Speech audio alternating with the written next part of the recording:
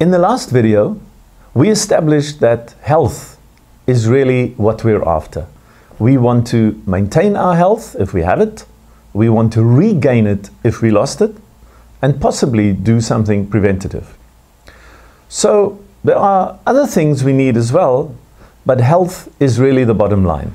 We also need, we know that sufficient income to live out our dreams, and abundant living is not only about money and work, is it?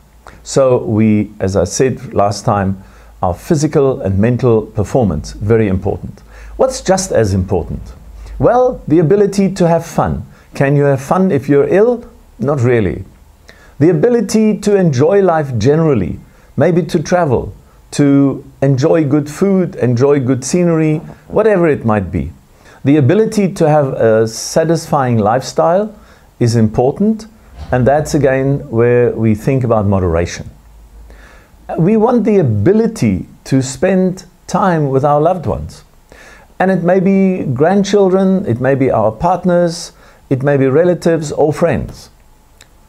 And we want the ability to pursue our ideals, our dreams, our purpose, our passion. And for all that, we need health. We need health as a prerequisite. So, do we have the capacity for all this? Yes, our body has it. Everything I mentioned so far is actually inside the body already. Not in some airy-fairy way, but the body is an amazing, complex biological system that runs itself pretty well, if enabled to do so.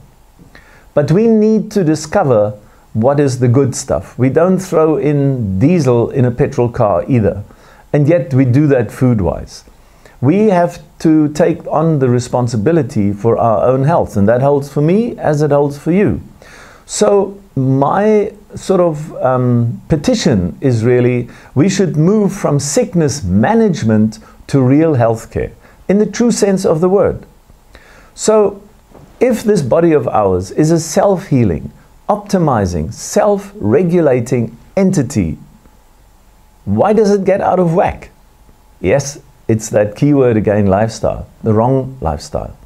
So we have to sort of understand the fundamentals, make sense of it. And we need our health, as we said, and prevention, not getting hurt, are very basic.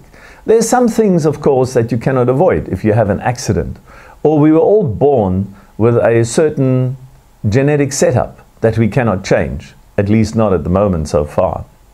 So often in life, it is really just the most basic stuff that is missing in our lives, and we contract these ailments. Now, what could these basics be like? Well, you got to respect and obey physical laws. If you jump off a 5-meter high wall, you will get hurt. Respect other people. And that has to do with a moral law. Like it or not, if you are religious or not, it doesn't matter. What turns around comes around. And if you misbehave to others, it'll come back to you sometime. Respect yourself. Don't have a bad self-image. Don't see yourself as a victim. Be inquisitive. Be positive. Be humble. Be fun-loving, full of joy and laughter. And lead, again, here's the word, a reasonable lifestyle. A balanced lifestyle.